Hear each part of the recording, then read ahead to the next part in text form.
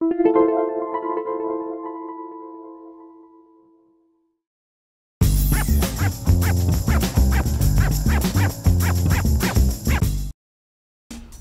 to MyLITV. From Manhasset to Montauk, we have traveled our communities to bring you the following events. I'm your host, Waldo Cabrera. MyLITV starts now.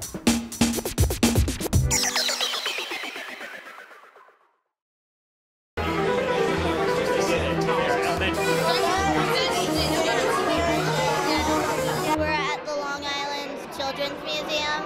We are presenting Lego Robotics to kids who come to the museum. We have to program the robot to do certain missions.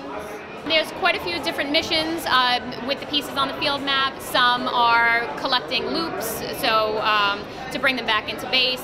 There's a crash dummy car, which they have to flip something and the car goes down. The sensor walls. There's quite a few different missions that the teams can choose to do in the 2.5 minutes. They don't have to do all of them. They can pick and choose and do it in the order they want to do it in.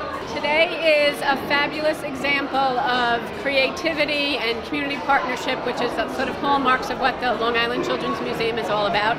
And today, this weekend, we have the Lego weekend planned, and it allows children to come in and to be inspired by children just a little bit older than them in terms of creating solutions to everyday problems, and to be able to spark their interest and hopefully be the people who will solve problems for Long Island in the future.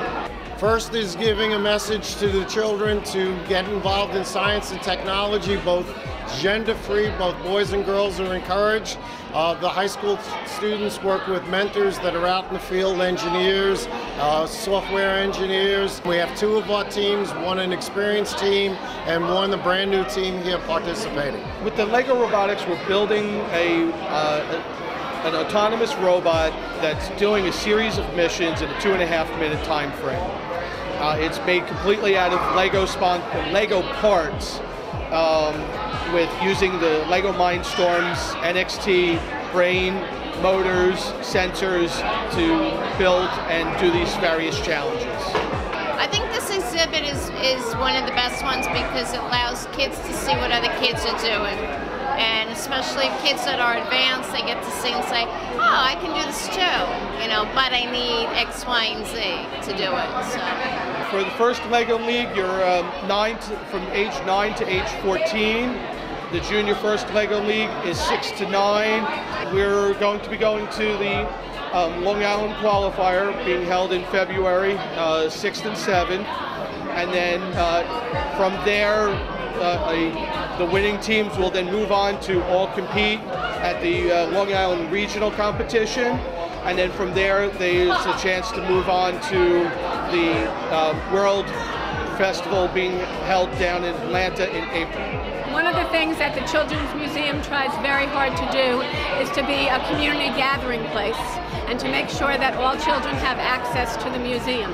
So what's happening here today is that people who may not have been to the Children's Museum before are drawn because of Legos. They have the opportunity to explore the museum, and the Lego League has the opportunity to attract more teams. So it's a great win-win partnership.